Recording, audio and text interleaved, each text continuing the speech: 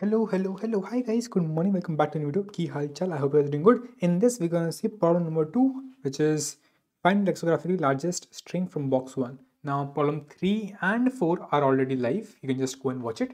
Now, this problem simply says that you are given a string word and an integer number of friends. So I have string and these many number of friends are there. What I have to do is that Alice is organizing a game for her friends and I have total 2 friends, let's say. Again, this can be any number x. Let's say I have x friends.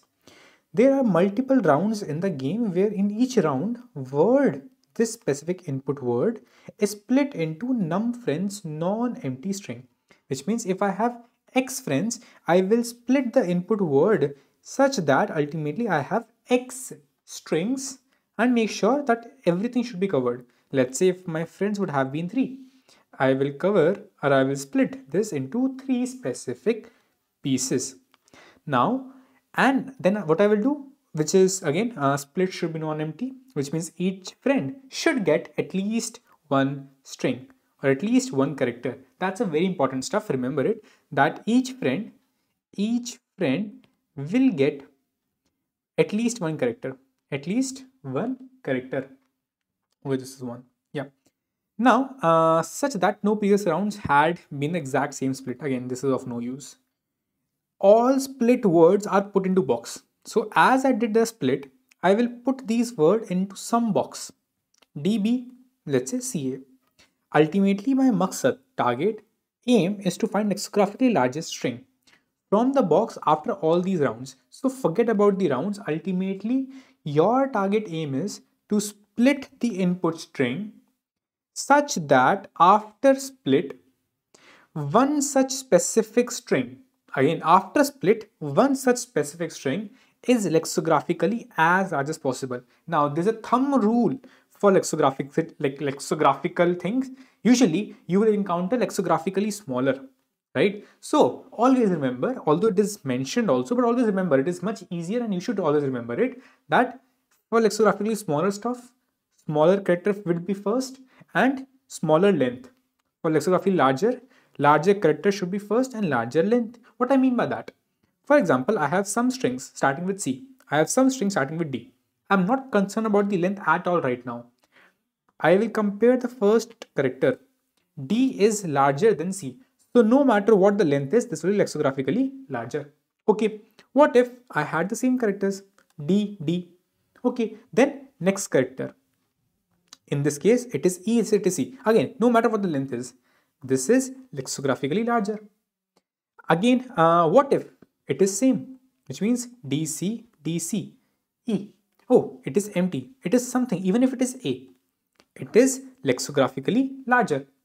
So remember this fact. I will not repeat it again, but I have told you a lot of times. In recent 1 week also, we saw a problem which involved lexicographically smallest.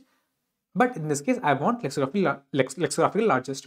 So one thing you realize from this fact is that you have some specific input string. You have to split it among some friends. Ultimately, you're not concerned about all the friends. You just want one specific box. One specific box will have some specific string and that string should be as max as possible, considering the constraint that all other 7 friends, again, all other 7 friends should have at least one character. Now, obviously, I know that I have to maintain at least one character. I also know that I have to maximize the corresponding length. So there's one fact that you might start thinking of, that Aryan, I will assign one character to all the other friends and myself I will try to take remaining string length. So if you had 8 friends, your string was of length 10, which means that 7 friends will take one character. So you will be left with 3 characters. How I found it? How I found that by saying n minus friends plus 1, because n minus friend will be n, technically n minus for my friends minus 1. I am excluding myself, which ultimately results to n minus nf plus 1. So I can have a length of 3. That is one way how I can approach it. Now, this is one way. Again, I will tell the other way of approaching it also, which is same way, that I am looking for the highest possible value. So I will go and say, okay, I know that I can start off with any character. Ultimately, remember, Maqsad target is to find one such string, right? Okay, so I know that highest character starting can be here or here. If the starting can be either here or here, then I know either my answer will be starting from here or it will start from here. Okay, both are same in this case. Move on to next character. Move on to next. Okay, again both are same. Move on to next. Okay. Oh, this is higher, which means that this if I start from here, this is not good. So ignore it. Okay, ignore it. This is now my new candidate. Again, there's a possibility that I can have other Ds also, right? Other specific strings also. Then obviously I know that this is my corresponding start. This is my corresponding start. Now compare these two.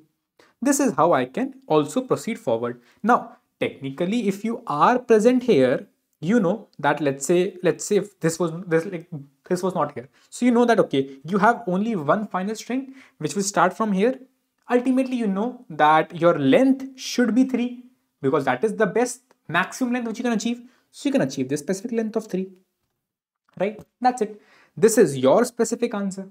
Same way, if I go back and show you, I know that I can start off with the maximum character. And then ultimately, I know that I have 2 friends in total, which means that I can take the length of 3, which means this is the maximum length I can take. Answer is DBC.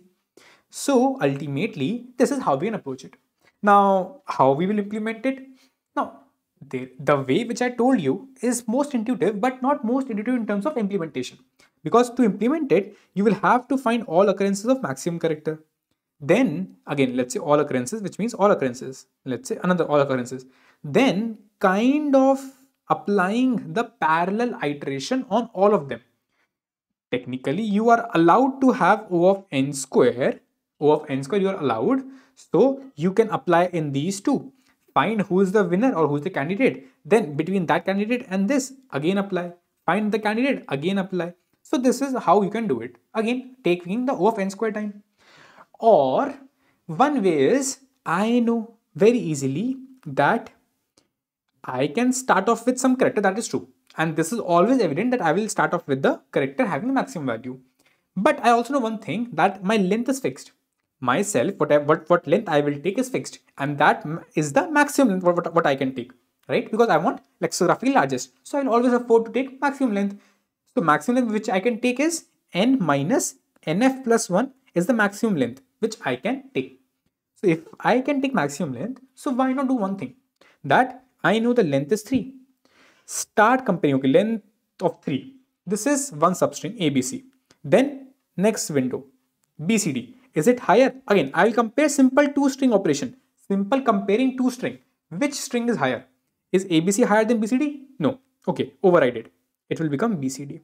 Then compare next CDC. Okay, higher CDC.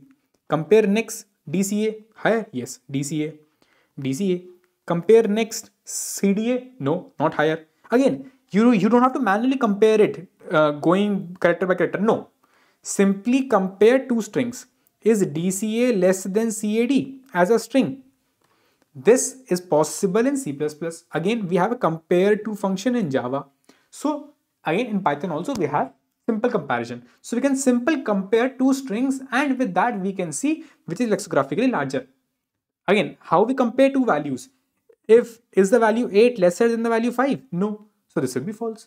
Same way, again, CAD, okay, not overridden. Next time, ADC, okay, not overridden. Next time, DCC, yes, override it, DCC. Next time, CA, not overridden. Okay, so ultimately, this is the final answer. This is a much easier implementation, right? Although it went ahead to more, like it went ahead to more characters which are obviously not the good starting positions, but still will give you the better answer. To optimize this, you can do one thing also. Take the starting character, which are the character having the maximum value in the entire string, and only iterate on those characters. That is also how you can do it. Cool. Let's see the code. It's exactly very simple. Firstly, if I have only one friend, that friend will be myself. I will take the entire string.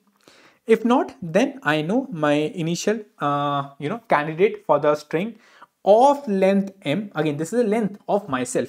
this is the length which I can take, and again this is the maximum length which I can take, because for all the other friends I gave them just one character. Then I will simply iterate on all the indexes and try to build the corresponding substring starting from this index I with the length of m, and then seeing and comparing the two strings, which is the result which I want to maximize, and my input string, which is a substring starting from the character I, starting from the index I. And thus, with this strategy, I will be maximizing my result string, or I should say result substring. Thus, maximizing the string, also taking the maximum length, will give me the lexicographically maximum string. Now, time complexity in this case, as you go on to all the indexes, it is O of n, but at every index, I'm also grabbing the substring of size m, and this m can be in worst case n, so it is O of n square.